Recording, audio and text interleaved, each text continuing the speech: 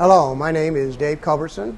Today I'd like to talk to you about the benefits of using solid-state relays with TRIACS for switching versus electro-mechanical relays for three-phase motor control.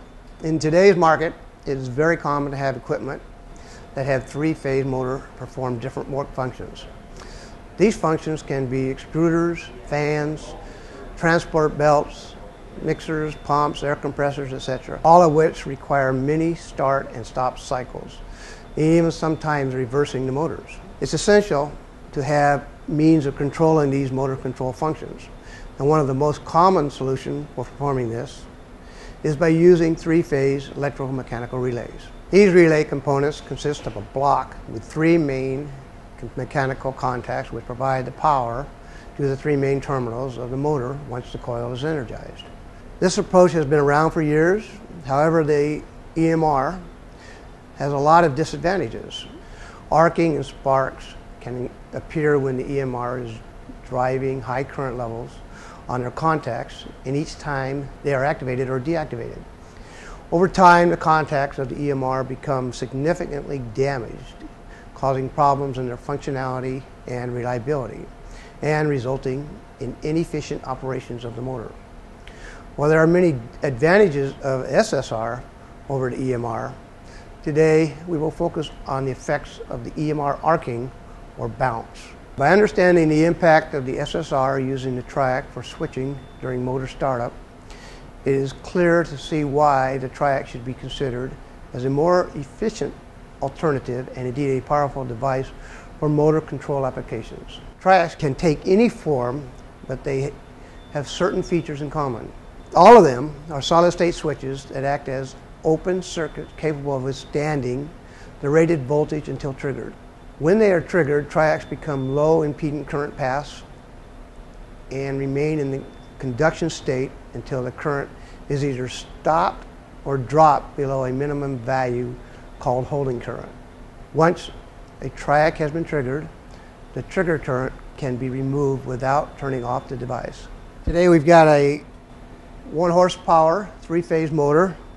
We're going to be turning this on with the electromechanical relay. This is our control switch right here.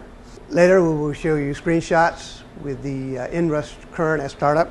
The circuit contains three BTA08-600 CW3Gs TRIACS devices to control the power being supplied to the three-phase 1 horsepower motor. The control circuit includes three industry-standard optocoupler devices, MOC 3061.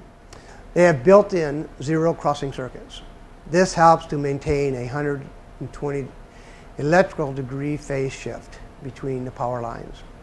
The overvoltage circuit is implemented in 2 of the 3 phases only. For specific details about the overload circuit, please refer to our app note AND 8008. With the scope, we're going to capture the motor startup, which will show us the inrush current and also the RMS current.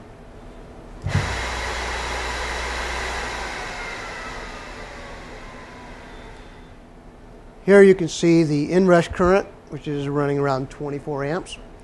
And then once we get past that period, we're into the steady state RMS current, running around 3 amps.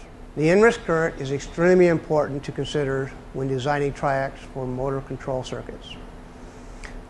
While one may think that the TRIACS device may be selected based on the motor's nominal current, this is incorrect. It's made based on the motor's inrush current, the motor's nominal current, and the ambient temperature of a specific application. With a better understanding of the impact of the inrush current and the erratic waveform from the bounce of EMR contact arcing, the designer can now determine the best option for the motor control switches. We have presented the limitations of the EMR and the advantages of the SSR with a TRIACS as a more efficient approach.